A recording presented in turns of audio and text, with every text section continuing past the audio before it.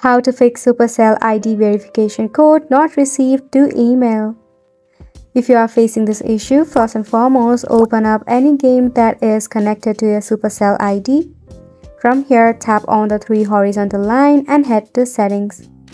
Tap on Help and Support. From here, tap on the chat icon at the very top. Then select the option of Leave a Message. In here, you'll be able to chat with a bot and contact regarding your issue. In here, it will display some of the prompt that you can go ahead and select from. Select the option of Login and Supercell ID issues.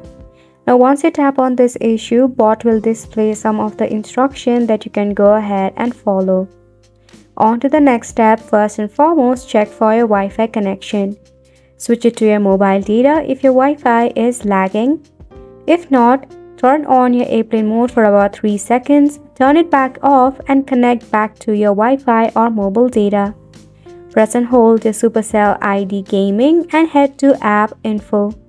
From here, force stop the application, then again go to Storage and Cache to clear the cache. Head back from here, scroll down and tap on Open by default and make sure that it is toggled on. Moving on, you can go ahead and open up your email.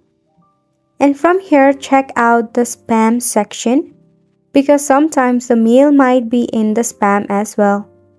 If not, Supercell might send you an email like this, where it will state that you will not be able to verify yourself until you have progressed a little in your game.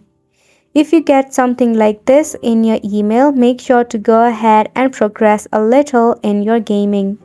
Then once you do that, you can try again to connect with the Supercell ID and I bet your issue will be solved.